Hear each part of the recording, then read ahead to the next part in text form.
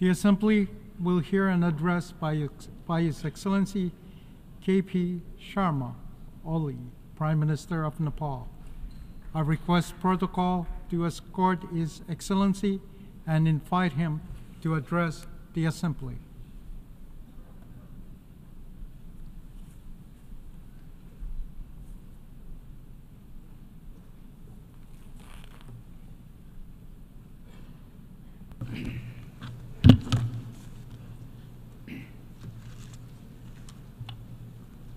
Mr. President, Your Excellencies, the heads of state and government, Mr. Secretary General, distinguished delegates, ladies and gentlemen.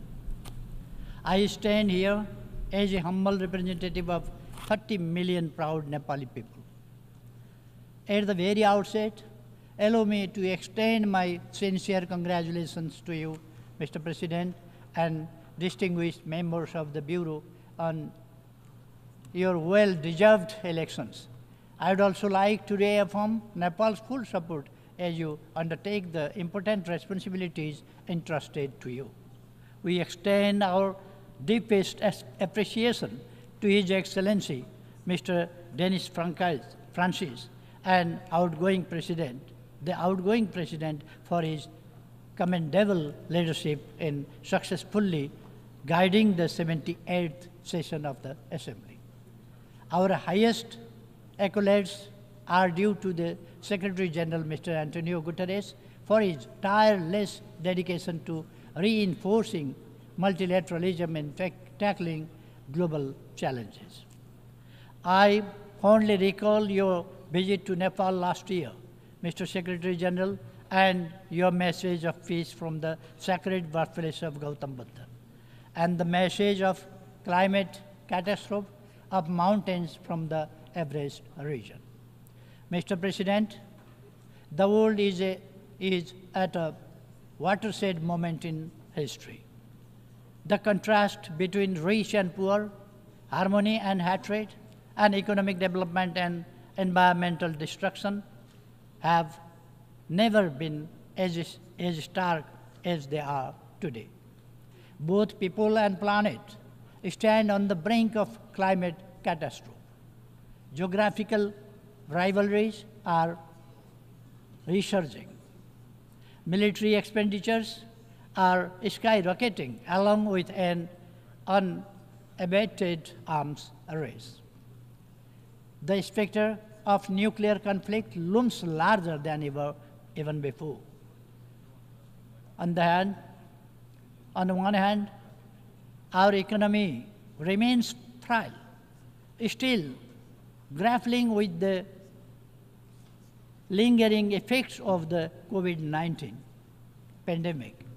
On the other, nationalism and protectionism have re-emerged. Even before we have reaped the benefits that liberalism and globalization were meant to deliver.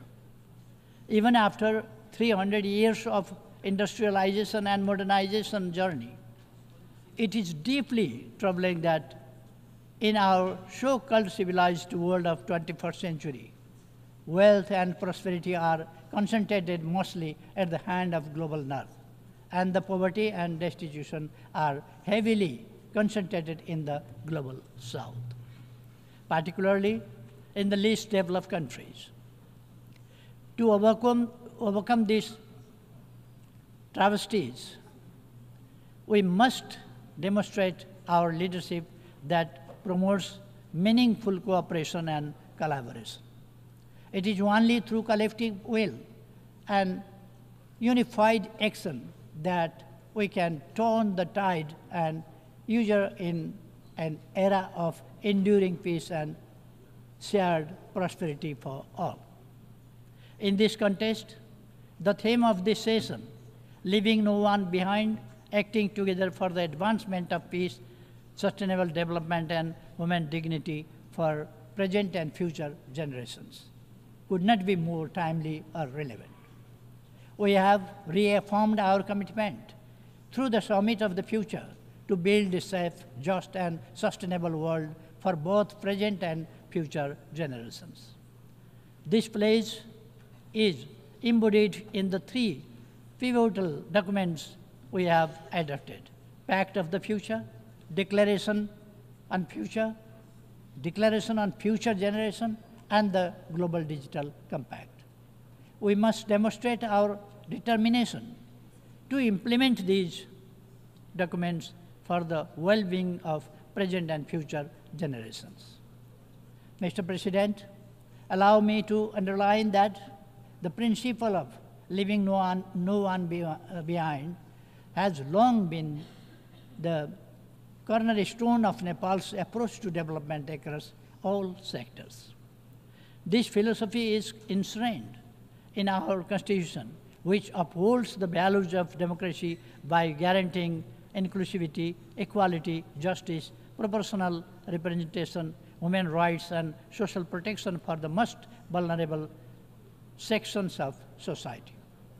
I am determined to lead my country with my deep conviction to comprehensive democracy. For me, comprehensive democracy ensures equal rights, equal access to opportunities, social justice, protects the vulnerable communities, and provides the security and dignity for all individuals. Democracy goes far beyond the right of the people to choose their leaders. It is about leading the people towards prosperity and happiness so that they could feel highest level of dignity. At the international level, sovereign equality and mutual respect constitute the backdrop of comprehensive democracy.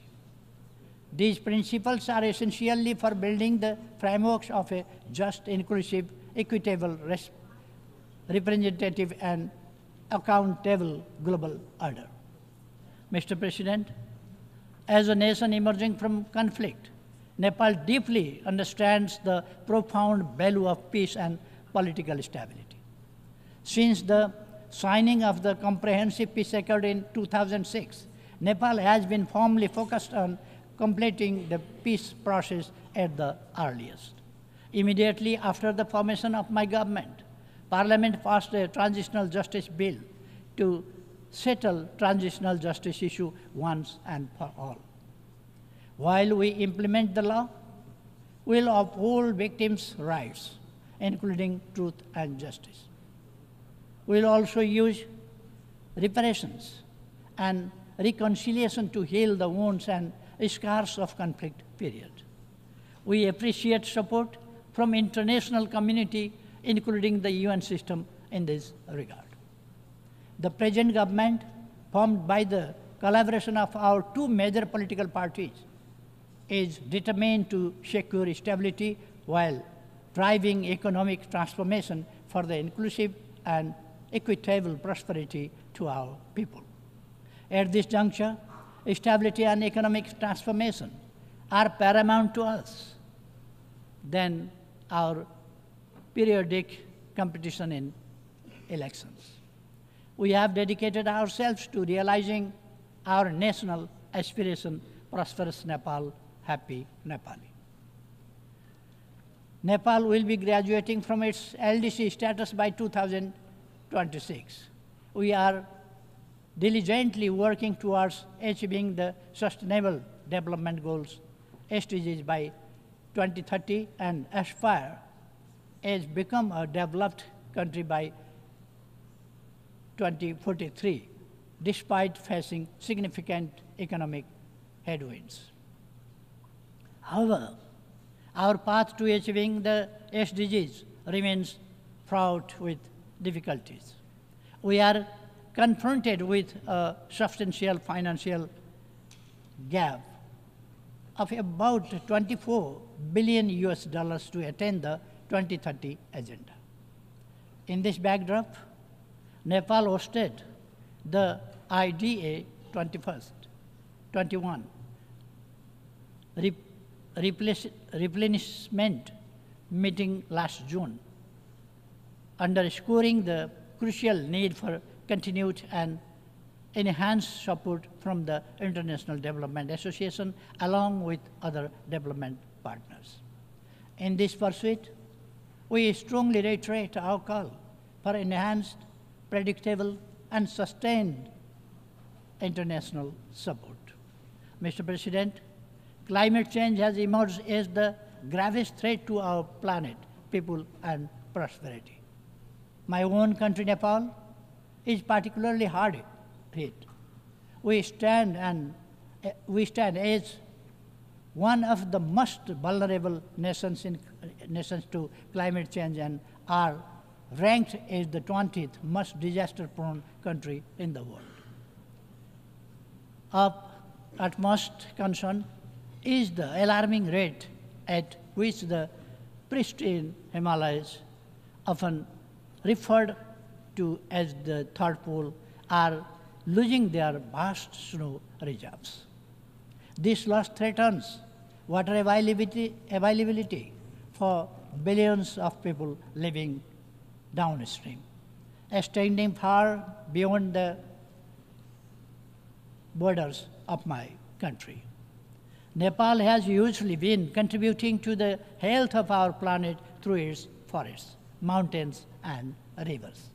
Yet, despite these efforts, we continue to bear the brunt of climate change. In this context, we call for climate justice. Our mountains play a crucial role in regulating the climate and ecosystem of oceans with their snow-fed rivers flowing down to the oceans. Nepal's Himalayas, as a natural climate stabilizer, help maintain a cooling system in a region situated in the hottest zone of the planet between the Tropic of Cancer and Capricorn. Given their significance, it is essential that the mountain agenda should receive the due attention in climate negotiations.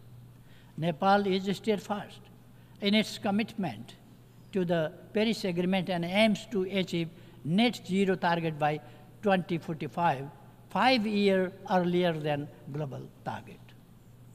As climate change is a global challenge, it demands global action and collaborative efforts to address its widespread and cascading impacts. Adequate climate financing, including loss and damage fund, is crucial to support climate resilient measures and infrastructure for adaptation in developing countries, not least in LDCs. Mr. President, Nepal's land is blessed with the wisdom of enlightened great sages from both the Hindu and Buddhist faith, particularly the teachings of Gautam Buddha. This profound legacy has shaped our worldview to seek global harmony, peace, and security. The values of love, harmony, tolerance, and empathy, as espoused by Gautam Buddha, hold even greater relevance today than they did over 2,500 years ago. But to our deep dismay, the world is increasingly distressed by division, suspicion, hatred, and enmity. Nepal firmly believes that dialogue and diplomacy are the sole means to resolve conflicts, including in Ukraine and Middle East. It is through love and compassion that hostility and hatred can be overcome, paving the way for lasting peace. On the issue of Israel-Palestine conflict, we continue to support a two-state solution where Israel and Palestine coexist peacefully and securely within internationally recognized borders, in line with relevant United Nations resolutions. We must address the worsening humanitarian crisis in regions such as Libya, Syria, Sudan, South Sudan, Yemen, and elsewhere. It is vital to uphold the principles of sovereign equality, non-interference as enshrined in the UN Charter, to ensure peace and stability, Consequently, the sternly oppose, we sternly oppose any form of unilateral intervention or sanctions. Mr. President, disarmament and non-proliferation issues must be prioritized. Nepal strongly advocates for the general and complete disarmament of all weapons of mass destruction. As the host country to the UN Regional Center for Peace and Disarmament in Asia and the Pacific, Nepal firmly believes that regional efforts, including the Kathmandu process, serve to strengthen the global disarmament regime. Technology presents a double-edged sword, especially for the least developed countries. If we harness it, we can make remarkable progress. If we fail, it will leave us further behind. We call for technology transfer to enable us to catch up. Mr. President, Nepal has always adhered to a peaceful, independent, balanced, and non-aligned foreign policy based on the principles of Panchashil, the UN Charter, international law, and norms of world peace. We conduct our foreign policy with profound belief in amity with all, enmity with none. Nepal remains committed to further strengthening its close, cordial, and constructive relations with its immediate neighbors and beyond, rooted in the principles of mutual respect, sovereign equality, territorial integrity, non-interference in each other's internal affairs, and peaceful coexistence. As the largest contributor of troops and police to UN peace operations, Nepal stands ready to further enhance its contribution to global peace and security. Nepal believes it is our rightful call for having commensurate representation in the leadership positions both at the UN headquarters and in the field, reflecting our significant contribution. Mr. President, Nepal firmly advocates for the reform of the UN system to make it more effective, democratic, transparent, and accountable. We firmly believe that stronger multilateralism with the United Nations at its core is the only path forward to tackle the numerous global crises we face. We echo a call for substantial reform of the global financial system as aptly described it by Secretary General Mr. Antonio Guterres as morally bankrupt. The voice and representation of countries in special situations, including the LDCs, landlocked developing countries, LLDCs, and small island developing states must be ensured. Mr. President, Nepal firmly upholds the belief that all human rights are universal, unalienable, indivisible, interdependent, and interrelated.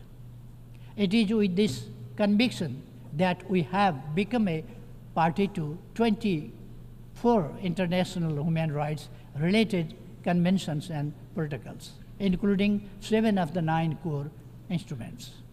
We are fully committed to promoting gender equality and ensuring equal rights for women. Nepal is making necessary legal arrangements for the full realization of all human rights for women and girls, including their sexual and reproductive health rights. Protection of the rights of migrant workers, including their safety, security, dignity, and well-being, has always remained our priority. We strongly advocate so far orderly and regularly migration to ensure that the benefits of migration are shared by all. Finally, Mr. President, the world the world we inhabit is far from being perfect. Yet, it is not all doom and gloom. We firmly believe that humankind is still capable enough to march ahead without compromising the prosperity and happiness of future generations. None of the global challenges we are facing today have been imposed by alliance. These are our own makings, our own creations. Therefore, it is self-evident that by fostering global understanding, trust, and cooperation, we can overcome these problems and challenges.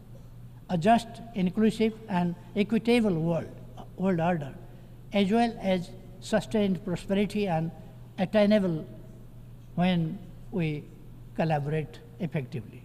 Let me resonate the wisdom of our ancient text, the Maha Upanishad, from around the 6th century BC, Vasudhaiva Kutumbakam, meaning the whole world is one family.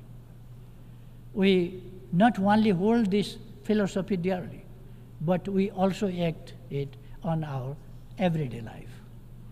With this constant conviction, Nepal is committed to playing its role to secure our shared aspiration of enduring peace, progress, and prosperity while leaving no one behind. Thank you.